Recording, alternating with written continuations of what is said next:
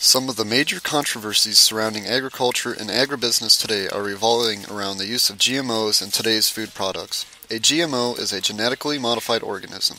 This means that they alter the plant or animal's DNA to correct or add a beneficial trait to the organism. This change in the DNA creates a better end result for the grower and manufacturer, but many worry that this playing God with plants and animals could possibly end with negative consequences. The downsides to a GM product include many potential health impacts such as different allergens discovered with altered products and antibiotic resistance. Environmental impacts such as large amounts of land being used for only one variety of crop dampen biodiversity within a large area of planting, such as the American Midwest and the corn, soy, and wheat belts. The legal battles throughout companies such as Monsanto also create a large negative standpoint towards GMOs. According to Smith, these companies challenge the small farmer and sue for cross-pollination from their GM crops to the small farmer's natural alternative, claiming that the small farmer's crop will have stolen the traits from the GM corn plant. Williamson states that in 2006, 252 million acres of GM crops were planted in 22 different countries by 10.3 million farmers.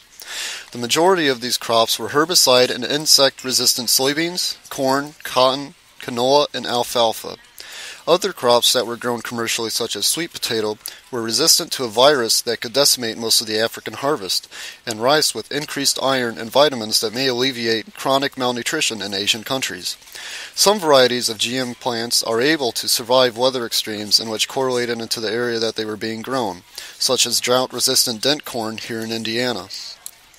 GMOs may have some negative factors, but their other effects have a positive impact. Being able to change the DNA can create new efficient plants and animals for today's ever-growing population. This means we can create a crop such as corn and influence it to have a higher yield and growth rate so we can get the most out of the limited farmland. Growing more with less farmland slows down the destruction in natural wildlife areas and clearing of forested areas for farmland, according to the U.S. Department of Energy. GMOs also lead to easier manufacturing processes and a lower food cost. With the widespread use of GMOs becoming a larger topic being debated and argued against, it's likely that the battle between the pros and cons of GMOs will be a long one.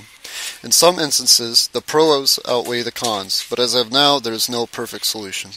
This creates heavy controversy over the one most important product in the world, food. Everyone eats, and these GMOs concern all those who care about quality food and where it comes from. Only you as the consumer can make the decision to buy or not to buy a GMO product for your daily meal.